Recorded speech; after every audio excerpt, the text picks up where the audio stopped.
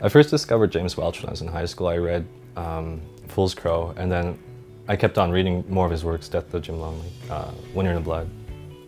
And his characters were very contemporary. I could identify with them. I knew some of these people. I knew them by first name basis.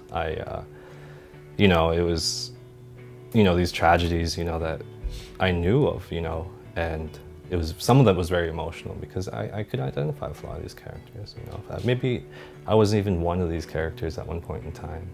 What helped me, I guess, to connect with him is because I felt that he did what he wanted. He became a writer. He felt his creations were important enough to share.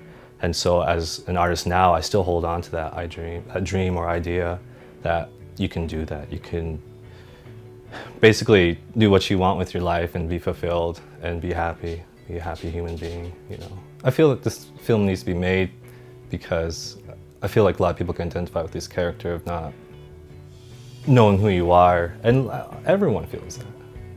We always question ourselves, you know, different points in our life, who am I? And it's a fundamental question. And me as an artist, you know, everyone struggles with it, you know. And I feel that, you know, Virgil is the epitome of that.